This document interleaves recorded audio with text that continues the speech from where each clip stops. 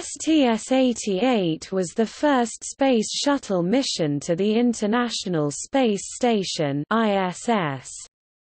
It was flown by Space Shuttle Endeavour, and took the first American module, the Unity node, to the station. The 7-day mission was highlighted by the mating of the US-built Unity node to the functional cargo block Zarya module already in orbit, and 3 spacewalks to connect power and data transmission cables between the node and the FGB.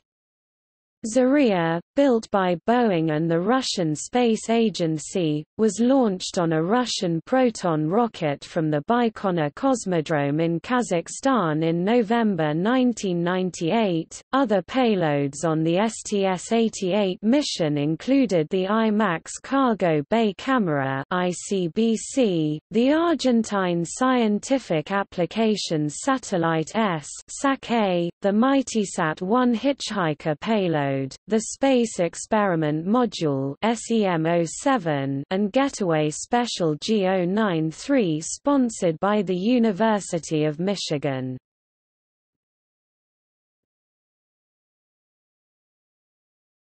Topic: Crew.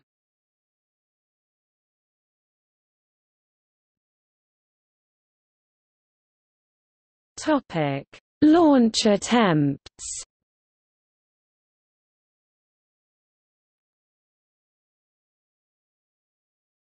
Topic: Mission highlights. Node 1, named Unity, was the first space station hardware delivered by the Space Shuttle. It has 2 pressurized mating adapters (PMA), one attached to either end. One PMA is permanently mated to Zarya, and the other is used for orbiter dockings and crew access to the station. Unity also contains an international standard payload rack used to support on-orbit activities, which was activated after the 5th shuttle station assembly flight. To begin the assembly sequence, the crew conducted a series of rendezvous maneuvers similar to those conducted on other shuttle missions to reach the orbiting FGB. On the way, Curry used the shuttle's robot arm to place Node 1 atop the orbiter docking system. Cabana completed the rendezvous by flying Endeavour to within 10 meters (33 feet) of the FGB, allowing Curry to capture the FGB with the robot arm and place it on the node's pressurized mating adapter. Once the 2 elements were docked, Ross and Newman conducted 2 scheduled spacewalks to connect power and data cables between the node, PMAs and the FGB. The day following the spacewalks, Endeavour undocked from the 2 components, completing the first space station assembly mission. Endeavour's astronauts toured the new International Space Station on the 11th of December 1998, entering the Unity and Zarya modules for the first time, and establishing an S-band communications system that enables U.S. flight controllers to monitor the outpost systems. Reflecting the international cooperation involved in building the largest space complex in history, Commander Robert Cabana and Russian cosmonaut Sergei Krikalev opened the hatch to the US-built Unity connecting module and floated into the new station together. The rest of the crew followed and began turning on lights and unstowing gear in the roomy hub to which other modules would be connected in the future. Each passageway within Unity was marked by a sign leading the way into tunnels to which new modules would later be connected. About an hour later, Robert Cabana and Sergei Krikalev opened the hatch to the Russian-built Zarya control module, which was the nerve center for the station in its embryonic stage. Joined by pilot Frederick Sturkow and mission specialists Jerry Ross, James H. Newman and Nancy Curry, Cabana and Krikalev hailed the historic entrance into the International Space Station and said the hatch opening signified the start of a new era in space exploration.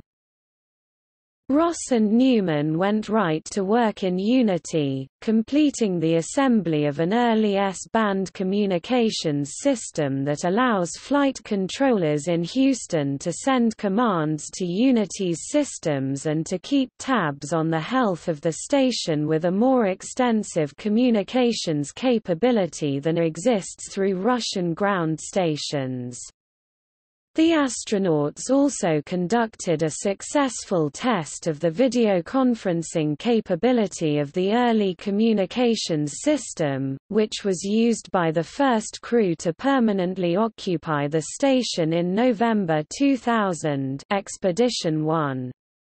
Newman downlinked greetings to controllers in the station flight control room in Houston and to astronaut Bill Shepard, who commanded the first crew and lived aboard the station with Krikalev and cosmonaut Yuri Gidzenko. Krikalev and Curry replaced a faulty unit in Zarya which controlled the discharging of stored energy from one of the module's 6 batteries.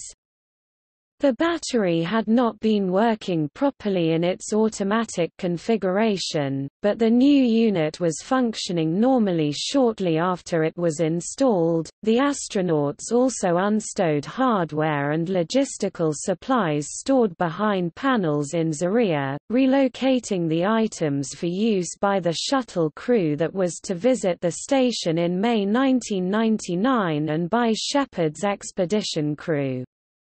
The astronauts also completed their initial outfitting of the station. The hatches to Zarya and Unity were closed before Endeavour undocked from the new station, leaving the new complex to orbit the Earth unpiloted.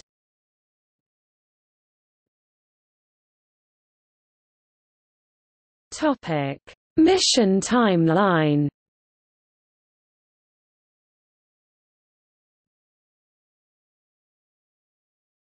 Topic: Launch preparations.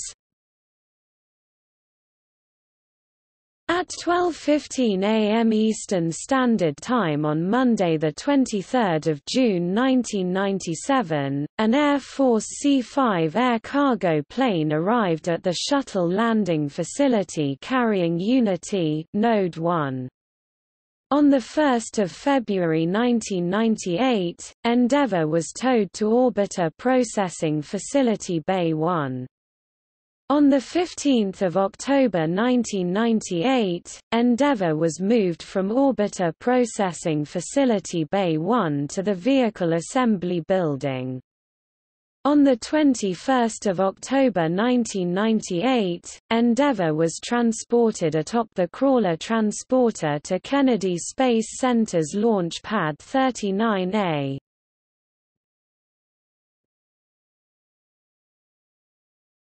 Topic: 3 to 4 December, Flight Day 1, launch.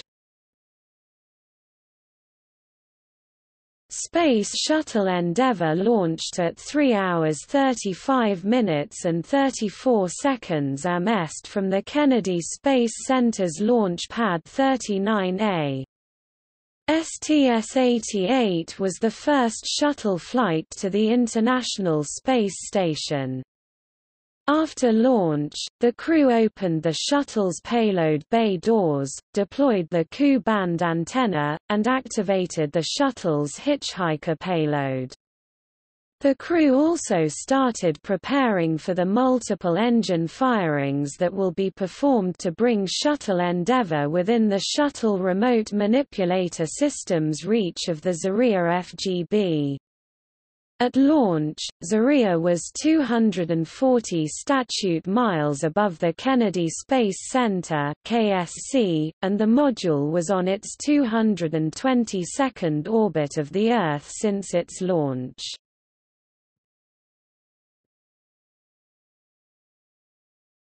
Topic: 4th of December, Flight Day 2. On Flight Day 2, the crew of Shuttle Endeavour performed several tasks to get ready for the docking on Sunday and the extra-vehicular activities (EVA) to be completed on the mission. Nancy Currie conducted a photo survey of Unity and Endeavour's payload bay, using the shuttle's robotic arm, Canadarm. Jerry Ross and Jim Newman checked out the space suits they would use on the 3 EVAs and prepared the shuttle's airlock for use during the spacewalks. Rick Sturcow, who would be choreographing the EVAs from inside the shuttle, joined Ross and Newman to check out the safer units to be worn during the spacewalks in case Ross or Newman were to become separated from Endeavour during one of the spacewalks.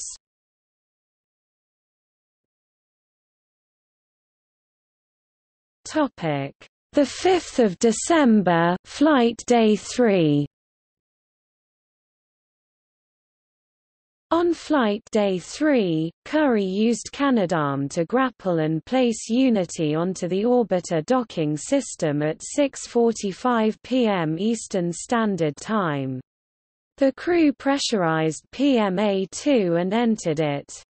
They put several caps over vent valves to prepare for the entrance into Unity later in the week. Commander Bob Cabana performed a debris avoidance maneuver to move Endeavour out of the way of a casing from a Delta II rocket that launched on 6 November from Vandenberg Air Force Base in California.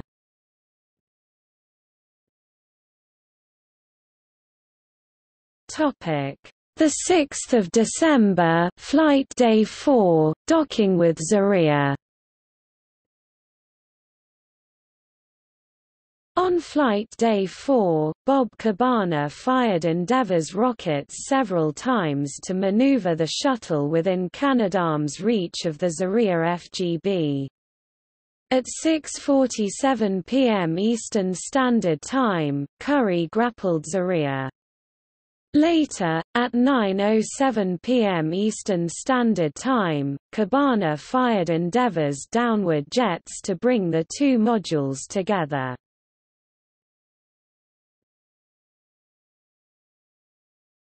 The 7th of December, Flight Day 5, EVA 1. During a 7-hour, 21-minute Flight Day 5 spacewalk, astronauts Jerry Ross and Jim Newman helped activate the Unity node, the first module to the U.S. segment of the International Space Station. They connected 40 connectors and cables running along the 35-ton, 76-foot-tall, 23 meters space station. At 10:49 p.m. Eastern Standard Time, flight controllers in Houston saw Unity's systems come on.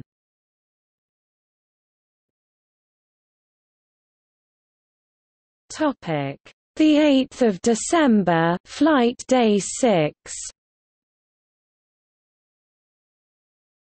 On the sixth day of Endeavour's STS-88 mission, mission specialists Jerry Ross and Jim Newman relaxed after their long spacewalk on Flight Day 5. Ross, Newman, Nancy Currie, and Sergei Krikalev prepared equipment for Flight Day 7's EVA. Commander Bob Cabana and pilot Rick Sturcow fired Endeavour's main reaction control system jets for 22 minutes to raise the ISS approximately 5½ statute miles. The crew conducted interviews with ABC News, Discovery Channel, and MSNBC.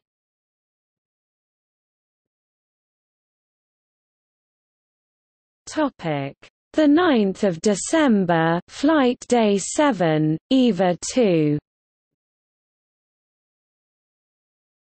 At 3:33 p.m. Eastern Standard Time, mission specialists Jerry Ross and Jim Newman commenced on a 7-hour, 2-minute EVA to continue the installation of Unity. The two spacewalkers first installed two antennas on the outside of Unity. The astronauts also removed launch restraint pins on the four radial common berthing mechanisms of Unity. They installed covers on Unity's two data relay boxes to protect them from sunlight. Lastly, Newman freed a backup rendezvous system antenna on the Zarya FGB.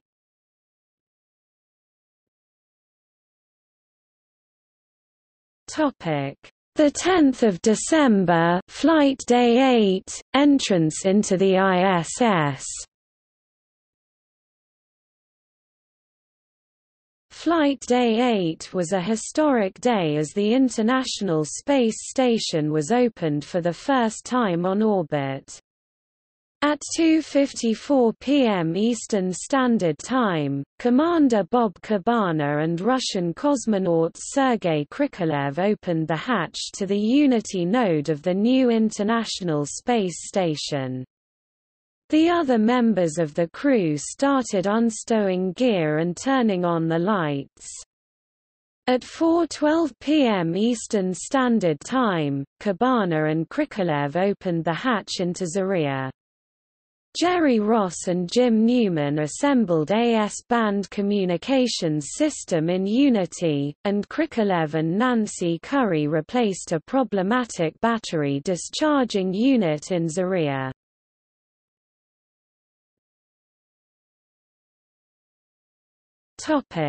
The 11th of December, Flight Day 9.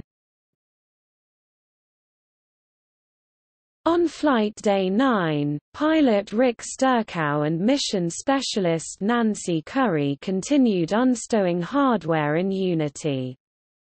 After turning off the lights, the crew later closed the hatches to Zarya and Unity. The crew prepared for the mission's third and final spacewalk on Flight Day 10. Endeavour's crew also conducted interviews with CNN and CBS News.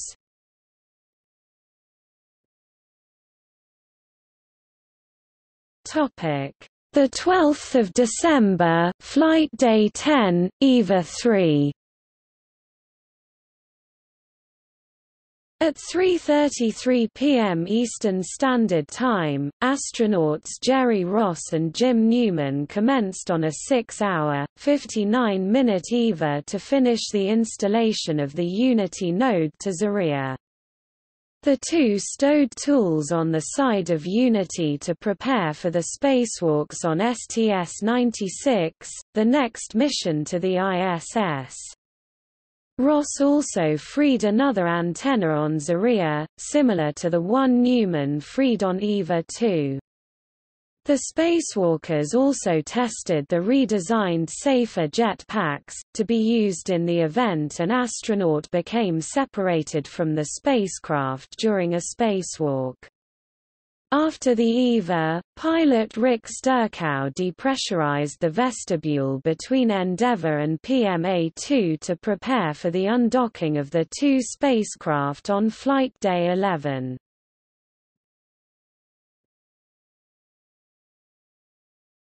The 13th of December, Flight Day 11, Undocking. On Flight Day 11, Space Shuttle Endeavour undocked from the International Space Station. At 3:25 p.m. Eastern Standard Time, pilot Rick Sturkow backed Endeavour 450 feet (140 meters) away from the station and started a nose-forward fly-around of the station, so that Endeavour's crew could take pictures of the space station. At 4:49 p.m. Eastern Standard Time, Sturkow performed a final separation burn. Later, the crew deployed SAC-A, a small satellite for the Argentinian National Commission of Space Activities.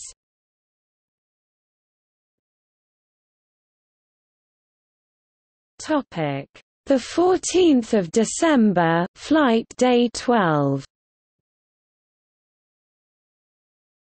On the last full day on orbit, Endeavour's crew deployed a small Air Force satellite called MIGHTYS-81. The crew tested Endeavour's shuttle's aerosurfaces and steering jets to be used on landing day and stowed equipment.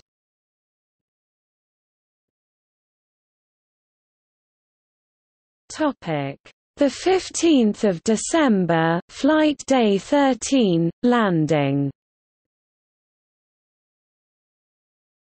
Flight Day 13 was landing day for Space Shuttle Endeavour and its crew of 6.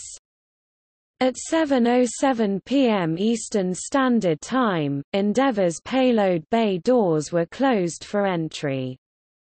Flight Director John Shannon gave the go for Endeavour's crew to fire the Orbital Maneuvering System engines for the deorbit burn at 9:46 p.m. Eastern Standard Time so that Endeavour could slow down to enter the Earth's atmosphere. At 10:54 p.m. Eastern Standard Time, Endeavour and crew landed on the Kennedy Space Center's runway 15. Endeavour wrapped up a 4.7 million-mile mission, and the first to the International Space Station.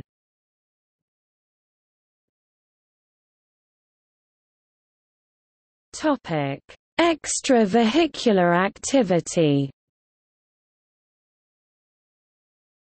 3 extra-vehicular activity (EVA) spacewalks were scheduled and completed during STS-88.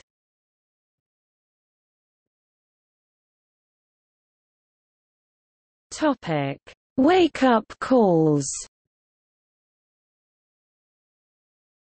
NASA began a tradition of playing music to astronauts during the Gemini program, and first used music to wake up a flight crew during Apollo 15.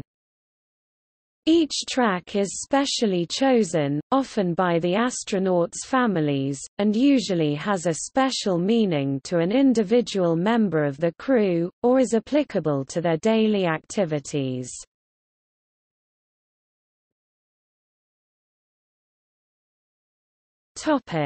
Media.